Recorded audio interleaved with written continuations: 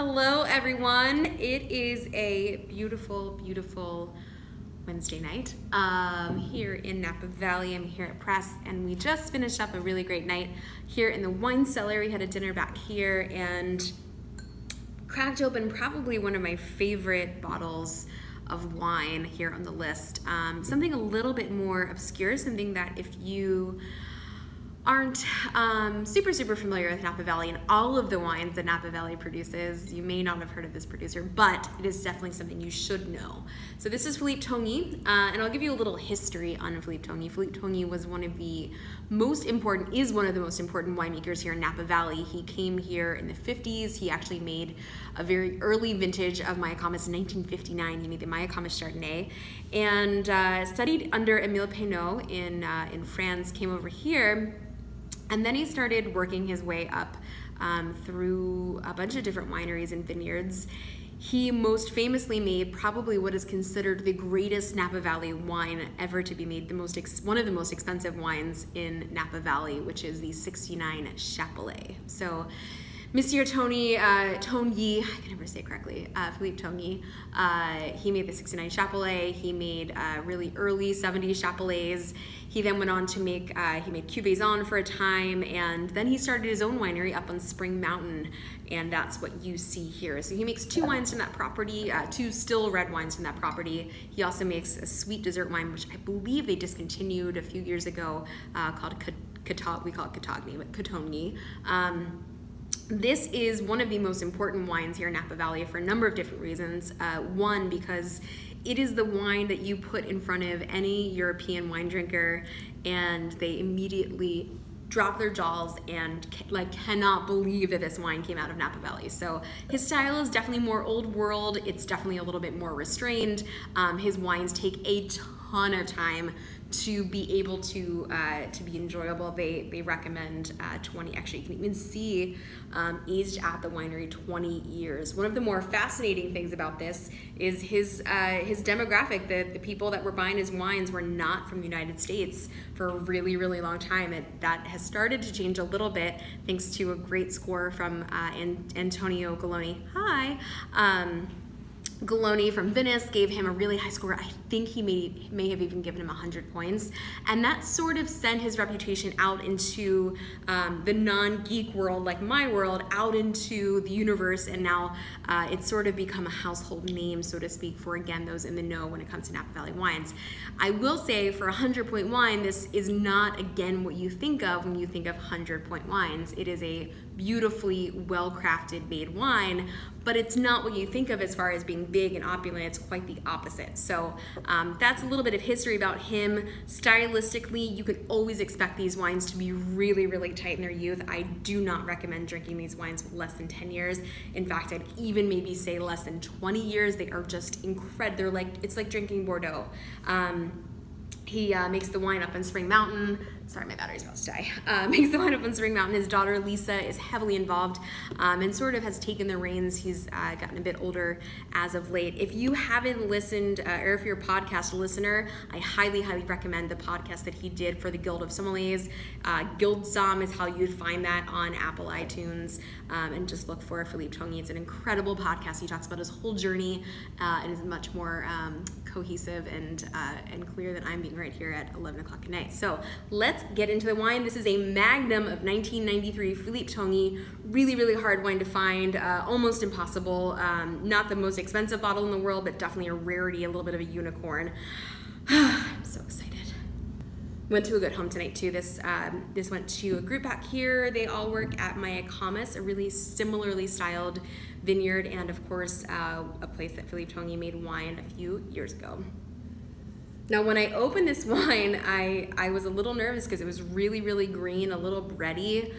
So it had a little bit of that we call it that Bordeaux funk, a little bit of that barnyard, a little bit of that, it's not basement, but there is like a little bit of a funkiness to it. Sometimes it can smell a little like cheese, sometimes it can smell even like dirty socks, which is really gross, but this had just like a touch of bread on it. It seems to have diminished after it's been decanter for a little while.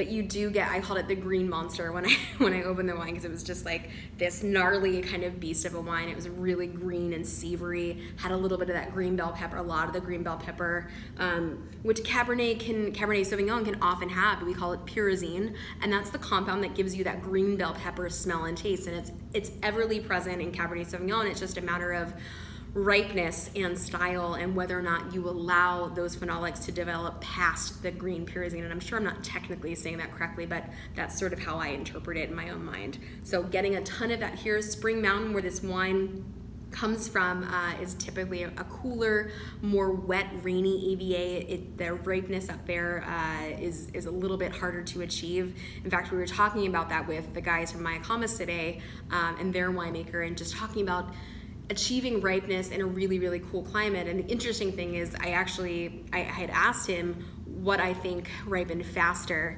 Sorry, I'm gonna answer this question. Can you get this on wine.com? You can, obviously not this vintage, but you can get Togni every now and then on wine.com. I think these wines are they're still not that expensive by comparison. I think, you know, they're going for like $150, $200 a bottle, so pricey, but not like stupid expensive. But these are wines you're gonna wanna lay down, so don't buy them young unless you plan on cellaring them. Otherwise, I would look for them on the second market and try to find something older. Anyway, as far as ripeness goes, MAILBOX maybe ripened a little bit more evenly this year, and maybe a little bit faster because they sit above the fog line. This does not. This is a little bit lower, so ripeness is definitely an issue for these guys down here. And I think a lot of what's happening in this glass is an issue with ripeness. It's a little bit green, it's a little bit more savory, and it's got a little bit more of those spices going on. Fruit is not the first thing you get when you stick your nose into this glass, and I think it's really interesting for anyone who thinks they know Napa Valley wine and thinks it's more of a homogenized reason to get their nose in this glass, because it's just so vastly different than anything else you will ever have smelled from here. And I include Coruscant, Dunn, all of these other old school producers that people think of. This is just in a totally separate league of their own. It's mind-blowing every time you open it. So, and I haven't even gotten the palate yet. Okay, on the palate.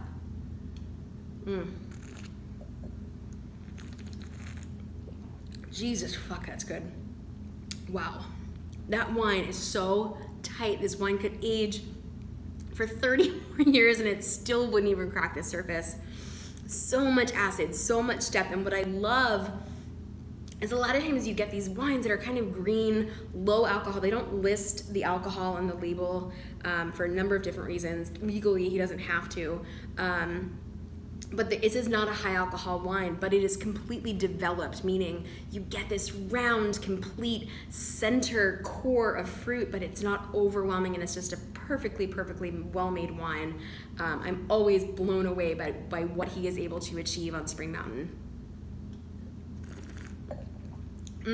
Tannins, just like incredible, really still grippy tannins, acid, fruit. You know, the fruit quality is that of Bordeaux. It is that of Bordeaux in that era.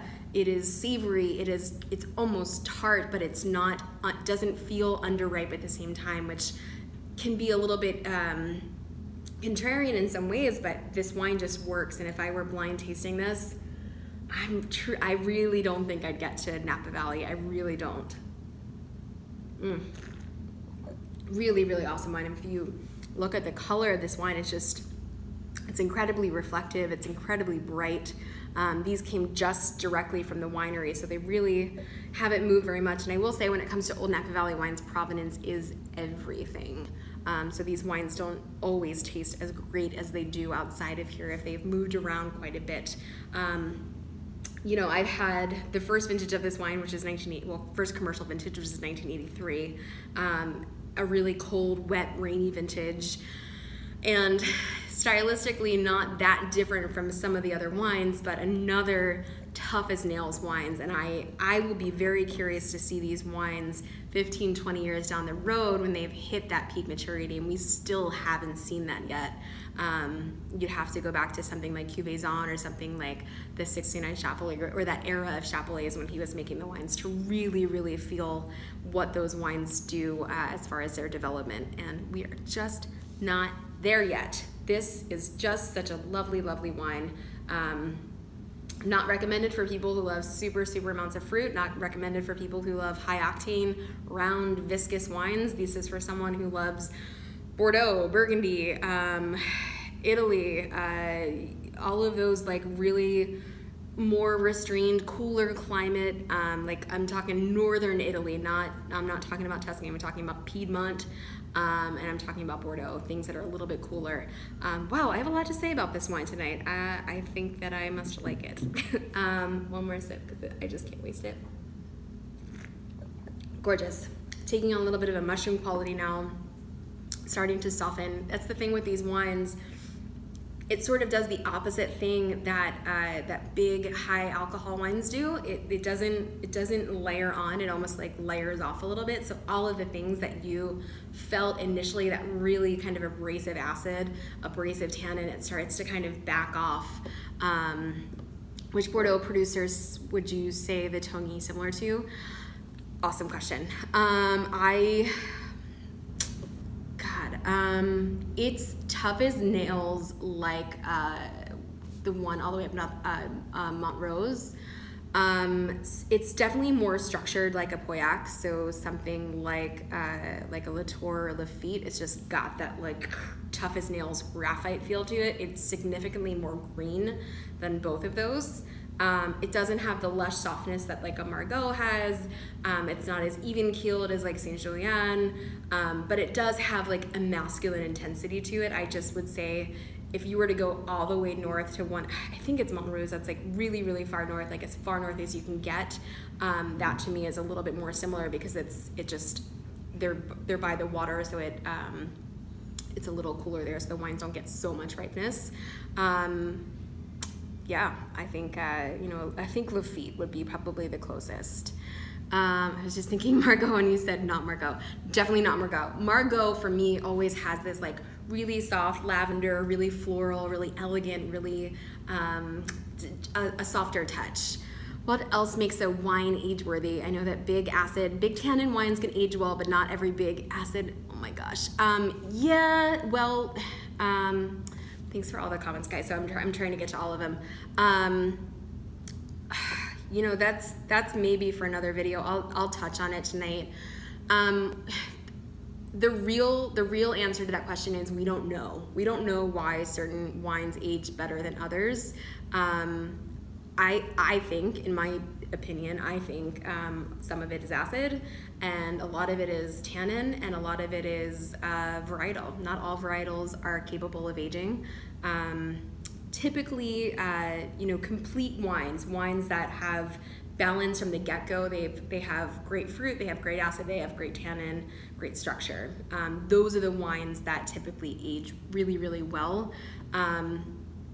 I have always found that wines in hotter vintages usually suffer earlier, so cooler or more moderate vintages are always going to be more of my long-lasting wines. Now, there are always exceptions, there's always outliers in that situation, so vintages like 78 and 74 here, which are a little bit on the warmer side, there's a lot of disparaging feelings about those wines and those vintages. So there's not one, like anything in wine, there's not one clear-cut feeling about it. But I do think, you know, really well-made wines from the beginning that have a backbone, that have structure, that have depth and complexity are more likely to age well.